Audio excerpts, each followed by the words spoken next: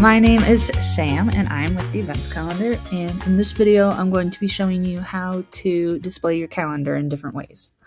So first thing that you want to double check is you go to Events, Settings, Display, and then you have these enabled different event views options here.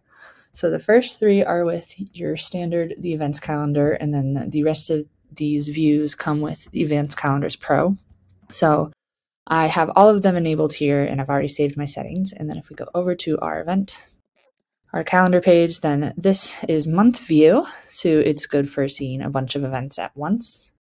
And then next I'll show you list view is your upcoming events in a list style. And then the day shows just for that day. So if there was an event happening, then it would look like this. Then there's summary view, which has a little bit more information, but you can still see a lot of events at once. Photo view shows the photos. And then week view shows the events just for that week.